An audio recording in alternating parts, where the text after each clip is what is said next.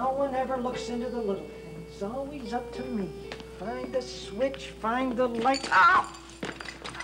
Griswold! In here!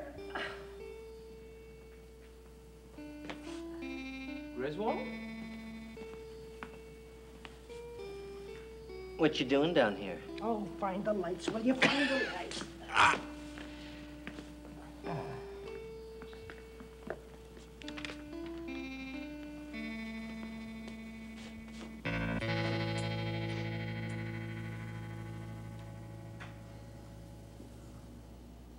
How did you know where the switch was?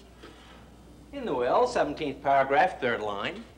Oh, I don't like this Cheerio. The old man's gonna pull something.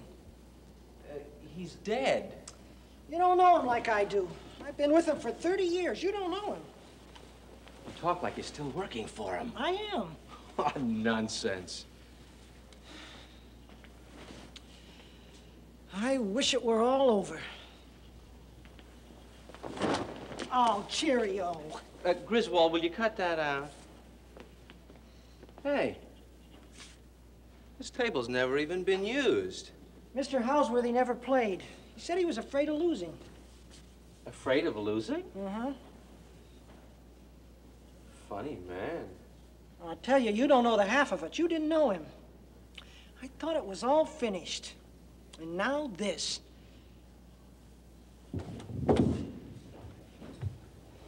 Hey, I think I better fix you a drink.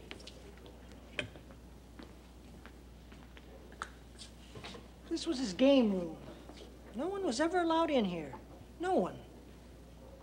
Well, this is what he ordered. This is what he's gonna get. Uh-oh. Get the will. The vultures are coming.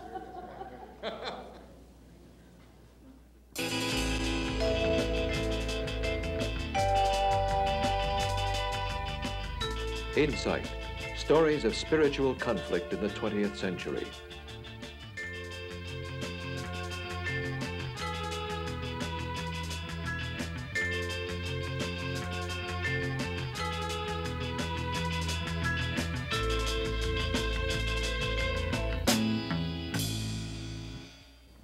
All of us need to give meaning and purpose to our lives.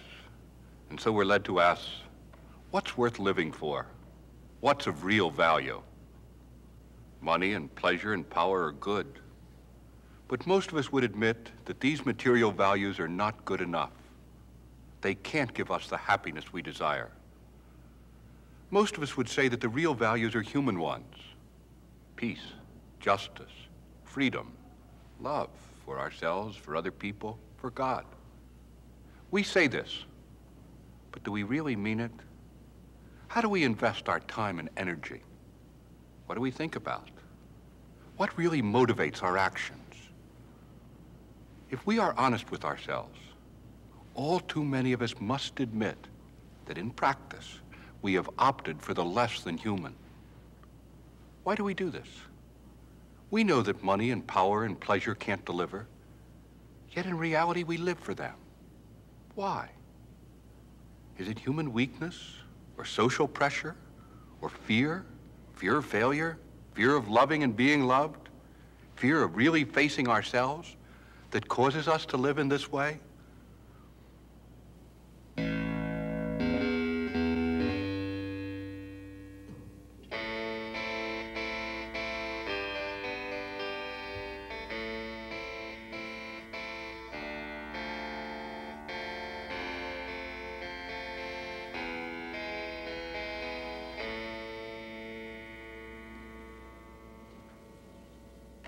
Who's she? Huh? Oh, that's his mistress.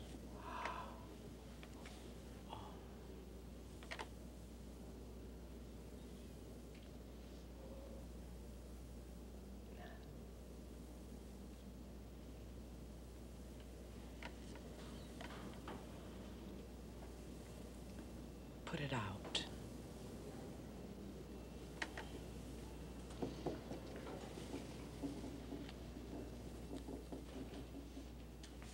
Good evening, ladies and gentlemen. Please be seated. The will is brief, but there are some stipulations. Oh, there go my plans. As you know, Mr. Houseworthy had some rather unusual ideas. My father was crazy. Eccentric, perhaps, but not mad. Eccentric. I'll read the preface.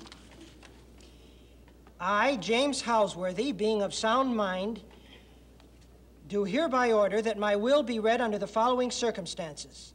First, that my sister and her husband, Anne and Clyde de Bassey, my son, James Houseworthy II, Miriam Hunter, and my nephew, Willie, be here present.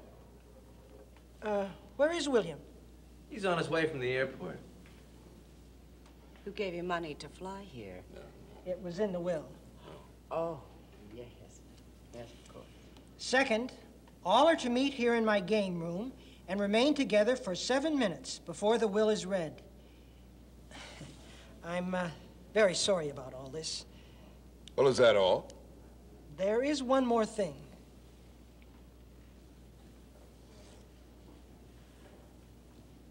Yes, dear, and that is? Bring him in.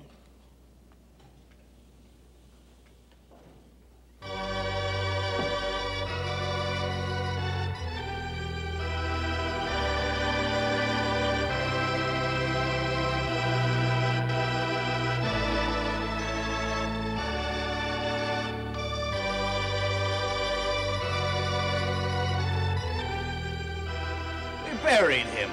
No, that was in the will, too. Always with a flair.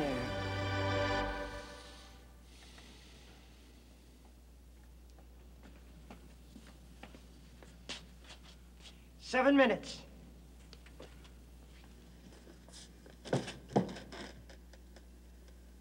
No, I need a drink. Something's going to happen. Something terrible. I can feel it. Boo. I don't think that's funny. Come on, Griswold. 4 grown people and a stiff? Nothing's gonna happen.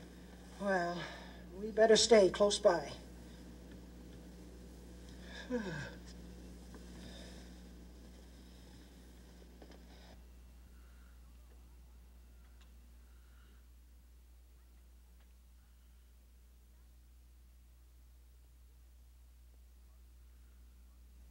Look at him.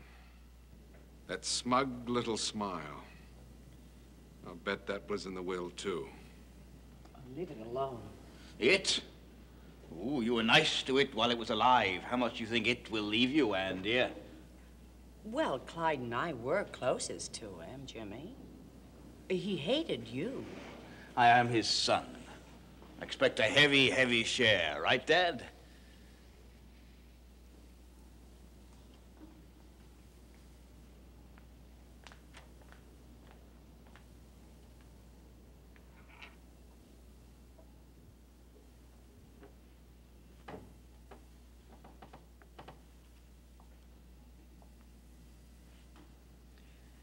I've seen better jobs.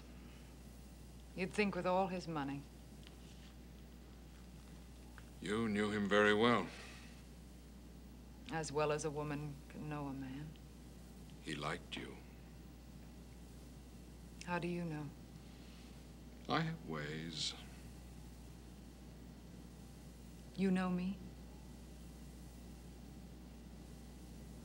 Well. You did okay. You want to try for better? Perhaps. I'll be in the office Friday morning at 10. I am in mourning. Only for 5 minutes more.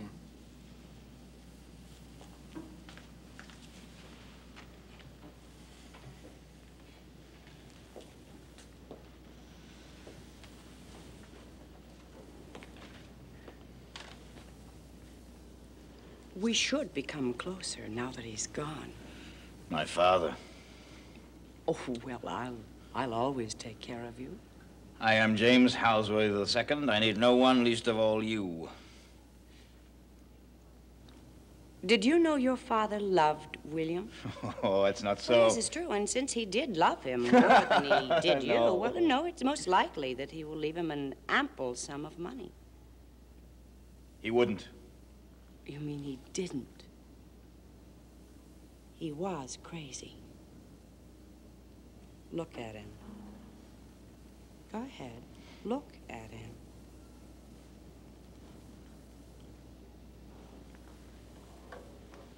Oh, but there are ways, Jimmy. Should you not get what you deserve,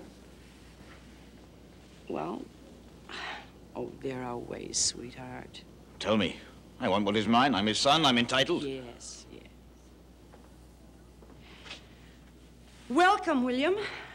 Say hello to your cousin, Jimmy, and Clyde, and your uncle's friend, Miriam.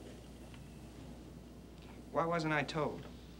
You missed the funeral, sweet William. It was gorgeous. Thousands of people, TV coverage, and 1 million, I repeat, 1 million forget-me-nots hung from the cathedral walls. When did he die? Friday, a week ago.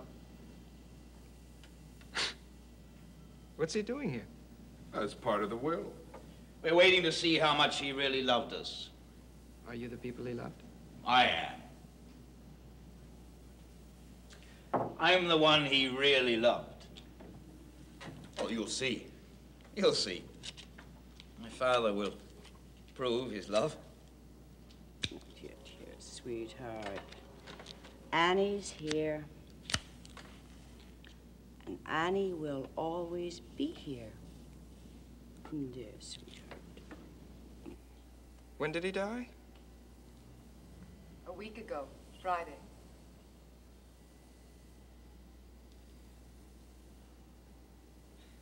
You silly old man. I never did understand you. Why did you drag me here to this Halloween party? I hate you. Do you know that?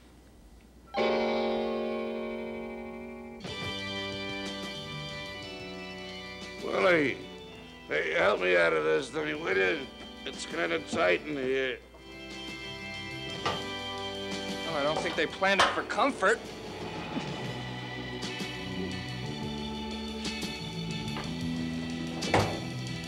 Oh! Why? Thank you. Worms will get me soon. Why? Ooh. I wish I had a drink. You want one? No, against the rules. Oh, not yours. No, not mine. Okay. What's the game? What? Well, this is your party, Willie. It's for you. Bull. Say, Miriam looks good. That Clyde isn't exactly blind either. Why is it for me?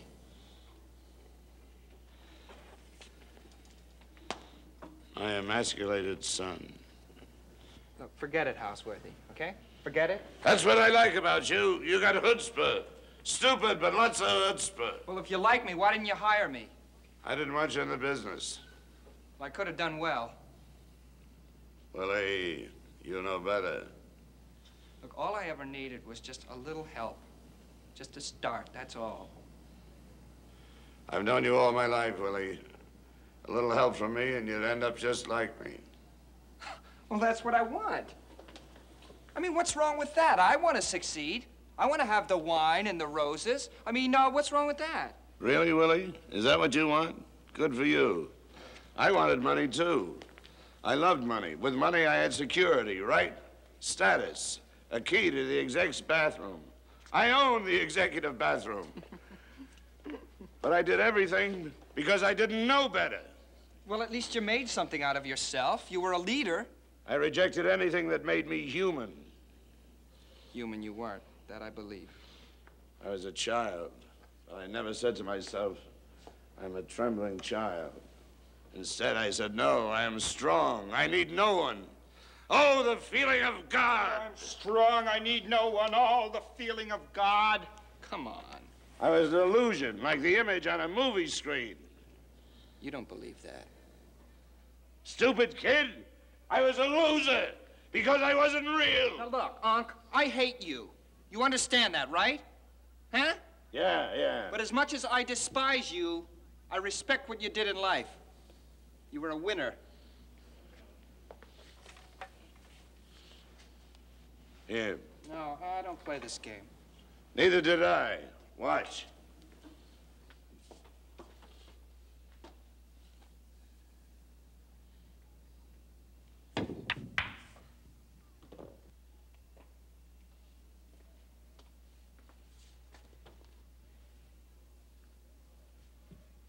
I just lost. Break.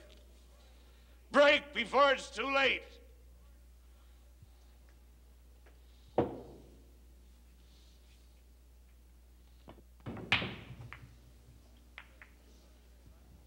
Good, it's not too late. You know you're afraid. You're alive. When my 8-ball rolled in, I didn't even care. It's just a silly game. Everybody's afraid of something. So they put on little masks and they play power games. I am taller than you are because I own 2 cars. I am smarter than you are because I earn more money than you do. Oh, sweet equalizer. Now, Willie, you're afraid. You're afraid of just being Willie. Only when you know you're just Willie are you really strong. Dear Abby, I have not been feeling really strong lately. My late uncle, who just passed away, says that I am weak because I do not know that I am weak. Can you help me? Signed, A. Pygmy. Only when you're strong and secure can you accept what you are and not what you dreamed yourself to be. That is why I will not leave you any money.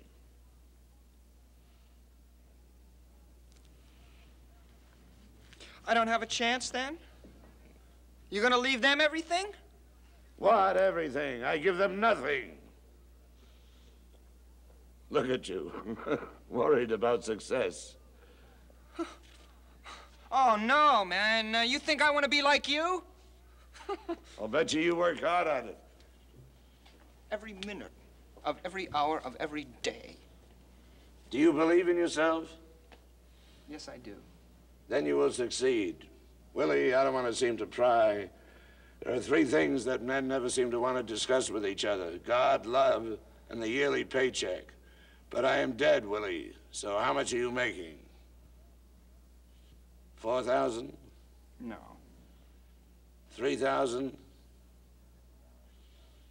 $6,842.83. You are dead. Why, Willie, when I was your age, I would have sold my soul for twice that. But William, $6,842.80. Shut up! Why, Willie, I have told you nothing. I will tell you more of nothing. I was awakened every morning at 4:30 by my private secretary, Alfred. You remember Alfred. He escorted you out of my office the last time.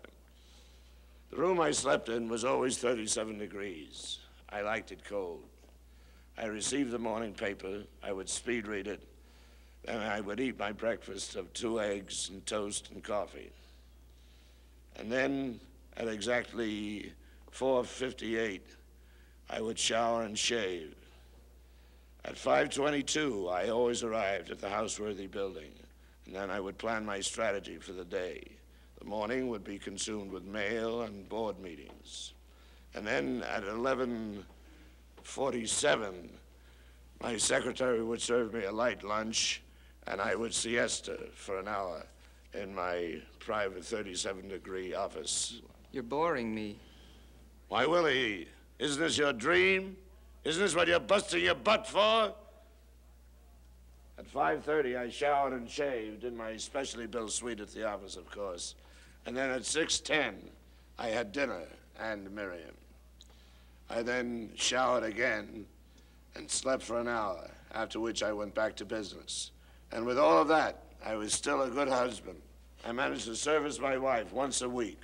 Sundays was always her day. A regular Don Juan. Was, Willie, was. But that was still not the real me.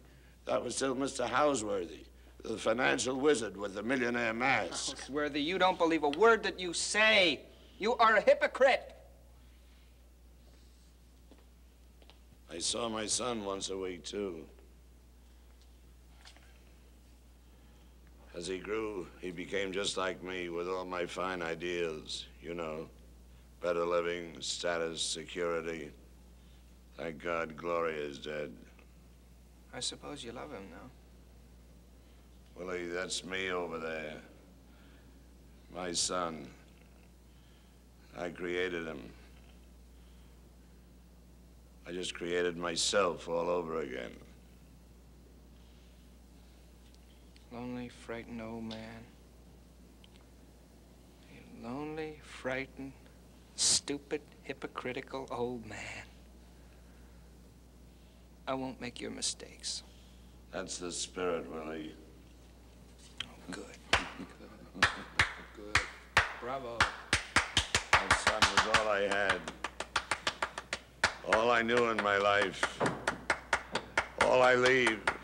Bravo. All I leave behind. Bravo. Willie, you don't understand. I blew my brains out.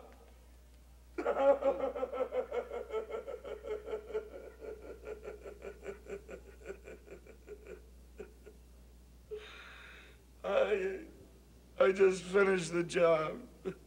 I was already dead inside.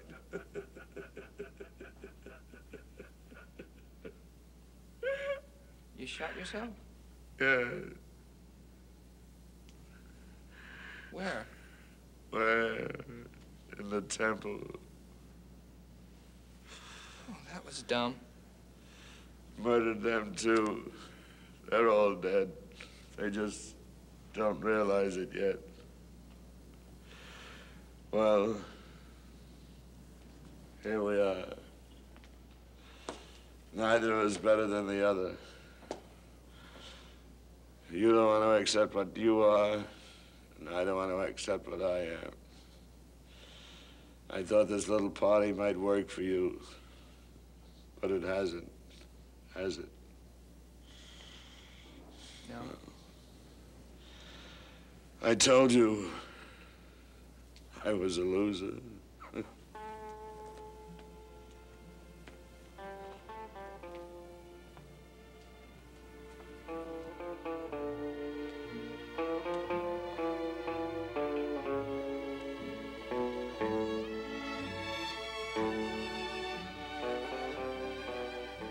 Willie, do you believe in God? No.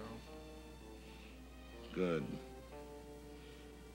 Don't start believing. It's easier to fool yourself without him. Do you Do I what? believe in God? No. Fairy tale, right?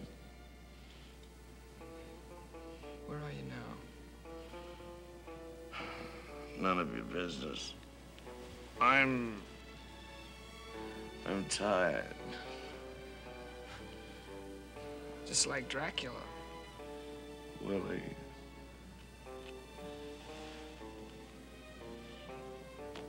I love you. I've loved you. Oh boy. Oh, yeah. Now you tell me. Now you lie there in that box and you say, Willie, I love you. Well, why not before? Well, things happen at strange times. People say it's 1 or 2 o'clock in the morning. They never say the sun is about to come up. Willie, forget everything I said. Forgotten. No, don't. Don't forget. Give my life meaning. Meaning? Meaning? You lie there and you cut me out of your will and then you say, give your life meaning? Oh, boy!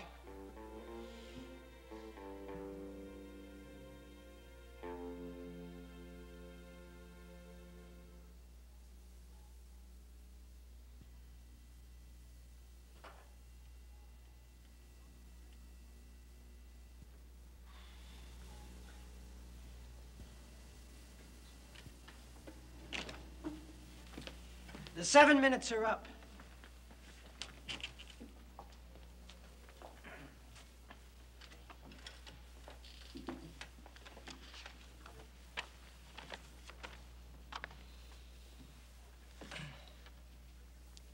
William? Oh, leave him, dear. Just get on with it. Very well. To my son, James Houseworthy II, I leave the sum of $2,450,623.02.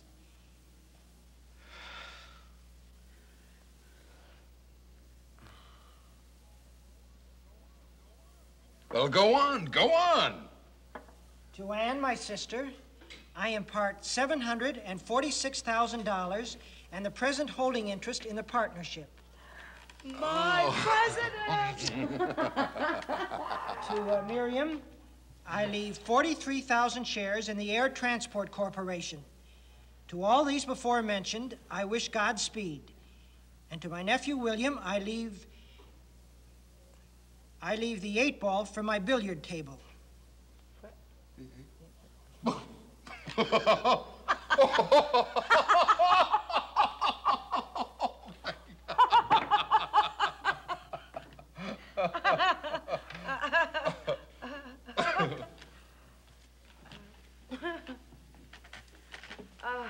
Jamie boy, I've got something I want to talk to you about later. Miriam.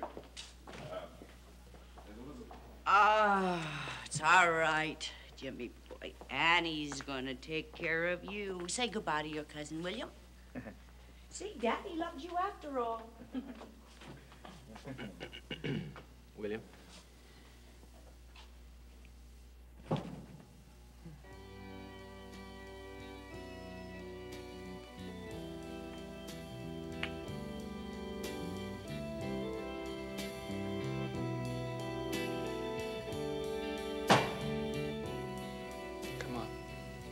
Let's bury him.